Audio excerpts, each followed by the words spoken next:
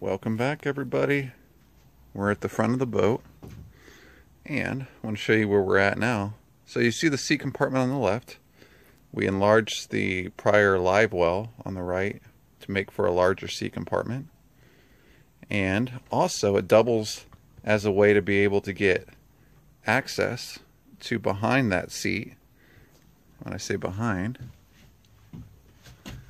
we're talking under here, because when we put our fiberglass on the back side to kind of give this a little bit more strength, we don't want to just do this side here, we want to do both sides. So what we're going to do is essentially allow a larger surface, which doubles for two reasons. One, you can have access to put more items under here, life preservers or whatever else you like, and it allows us to be able to lay fiberglass on both sides. You can see up here we do have access to behind this side via this little compartment, but the problem with that is you won't be able to get your grinder to fit under here, and or you won't be able to see. So you can kind of see what I'm alluding to needing to do here is you're going to have to create another opening. As you can imagine, when they build these boats,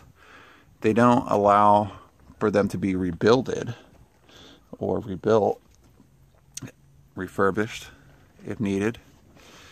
So we're going to have to create access areas so we can get behind certain places, which is what we've done here. You can see they've allowed 3 inches on this side. Same thing over here, 3 inches. So that's kind of where I got my methodology here, is I measured 3 from here to just kind of create something that's cohesive across both sides here. And then I also allowed 3 inches from there. If you're wondering what is the minimum that you want to allow for, is obviously you want to be able to get your hand in there. Think about some of the items you may be putting in there. And then the other thing is we're going to be using a grinder in that area too. So if you have your grinder available, you want to make sure you allow a big enough access hole to be able to get your grinder in there. So there you go. One of the things you'll need to be able to do is, because you're going to have a little grinding wheel on here, and you're going to be able to go in there and turn it sideways. You may not be able to turn it per se like that direction, but you'll be able to go in there and kind of grind up this side.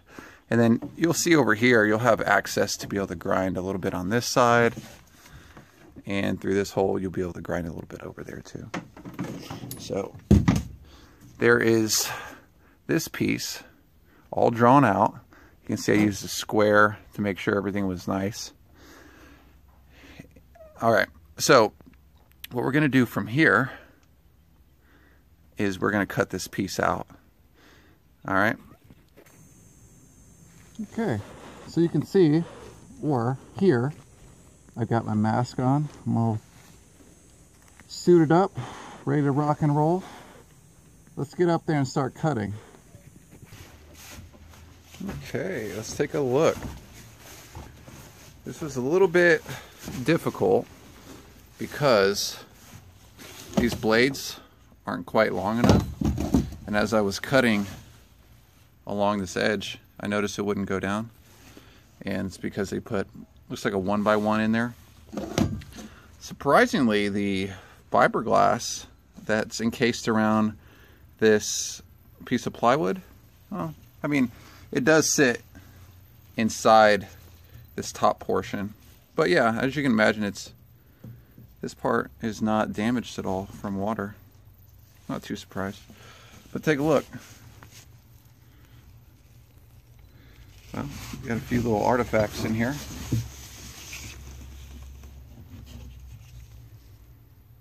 Suntan, sunscreen. Yeah, wonder how old that is. Hard to say. Still full.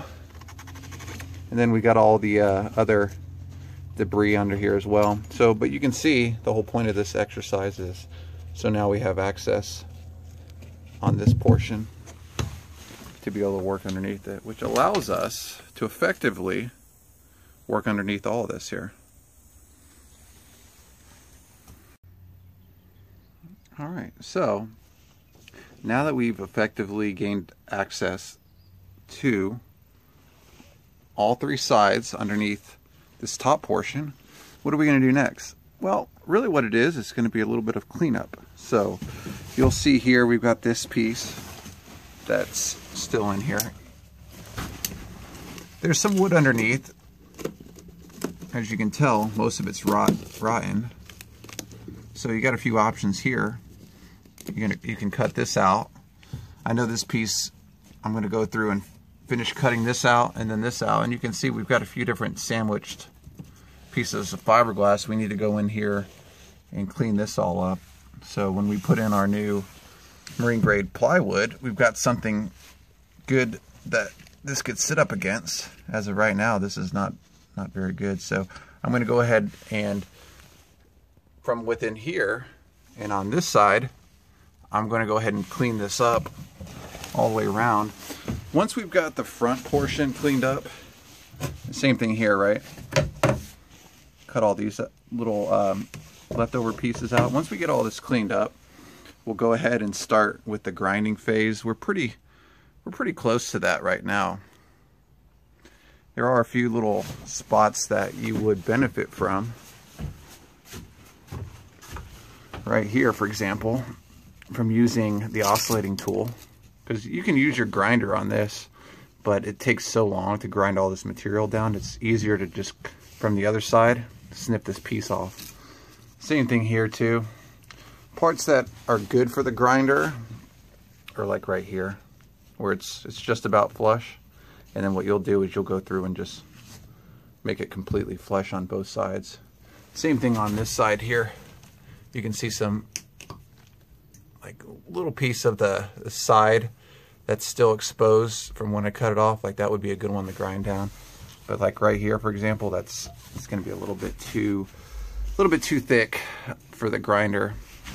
And we've got some residual pieces of wood. We'll take those out, and then same thing, use the oscillating blade. And then where the bilge area was, likely too, same thing.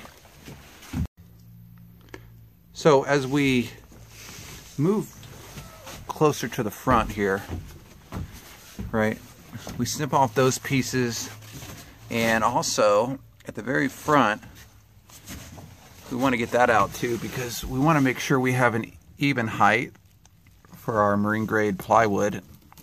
So we want to cut out anything that's not necessarily something that has wood on it. Now this has got a little bit of dust on it, so I'm going to flip it over kind of slowly. You can see here tons of plywood underneath it that is, as we would expect, rotten. Look at that. So very, very, very front of the boat, also rotten, so not surprised. That effectively removes all the wood from the very front of the boat to the very back. What we're going to do in the next phase here, since we've essentially removed everything wood-wise, as I mentioned, we're just going to go through here once again and slice off all these little edges. You can see up front, we've got a little bit up there, and also a little bit on that right side as well. As we finish removing all these high ends, we're going to start getting into the grinding phase. In the grinding phase, as you can imagine here, I've kind of saved to the very, very end, even as we look at the transom, because when you start getting into grinding, it will cover every absolute piece of this boat with really fine fiberglass, and it's probably considered the most annoying part, because afterwards, if you want to be able to come back into the boat and you don't have your suit on, you're going to have to essentially spray the boat down. So that's what I'm going to do. I'm going to get absolutely everything that I can out of here. We'll grind off all these little edges, and when we start grinding, you'll have to have a little hose ready, and spray everything down. Otherwise, everything just gets coated. The other thing too is if you are working in an environment where there's animals around you, say you're doing this in your backyard, you're going to want to catch all the runoff that comes out of the back, because that liquid fiberglass that comes out through your drain hole here, and that's where my old live well hole was, it's going to essentially kind of pollute your ground below there. So you want to get probably a 5-gallon bucket and sit it underneath that hole to catch it, just so you don't pollute the ground. And yeah, I can just imagine your wildlife would probably love to drink that, and you don't want that to have happen. All right, so I'm going to go ahead and finish cutting off all the high parts here, and we'll continue after this video with grinding. And grinding, as you can imagine, is going to be very, very dusty. So I hope you liked this one. Subscribe if you thought the video series was good for you and you want to see some more. Like the video. Leave some comments if you're wondering, you know, how would you do something in your boat? Maybe it's a little bit different than mine here. Let me know. Look forward to seeing your comments, and catch us on the next episode. Have a good one.